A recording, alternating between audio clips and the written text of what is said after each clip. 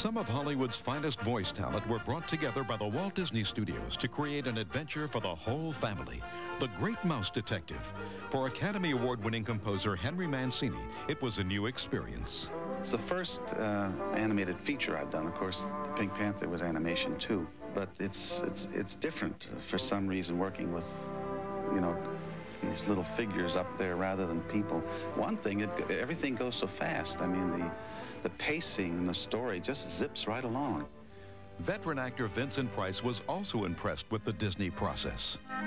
To watch this develop, and this is someplace you really see it develop from just a pencil line to somebody who, you know, who talks and everything. It's absolutely brilliant.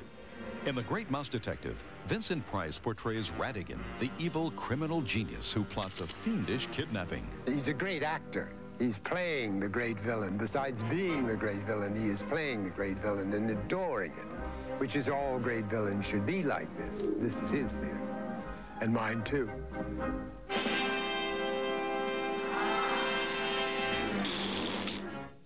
Roy Disney was actively involved in the production of The Great Mouse Detective, including casting the voiceover talent. Melissa Manchester, we were delighted to get to come in and do this sort of English barroom song. And I think she had a ball doing it, too. It was just wonderful. I want to do it again.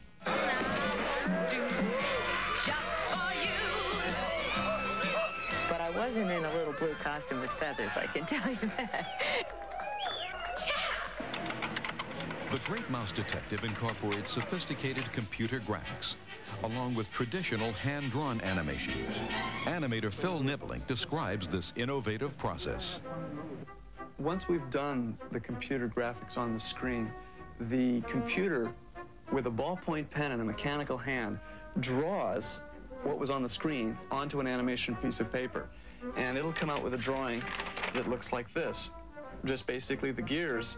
And with a new piece of paper, I'll put on top of this, and I'll draw Basil running for his life on the gears. So it makes a nice hybrid between computer graphics and character animation. Bringing animated creatures to life is a task shared by the animators and the actors who provide their voices. Ha! Here is our friend's entrance. Basil, how could he fit through such a tiny... Observe, Doctor.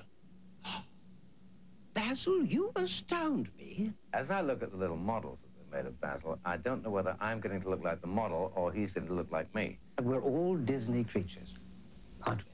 I mean, there isn't a soul in the world who hasn't grown up with Disney. That's thrilling, to be part of that tradition, that creative tradition. For the first time on television, Smile, everyone. it's The Great Mouse Detective, and you'll find it only on the Disney Channel.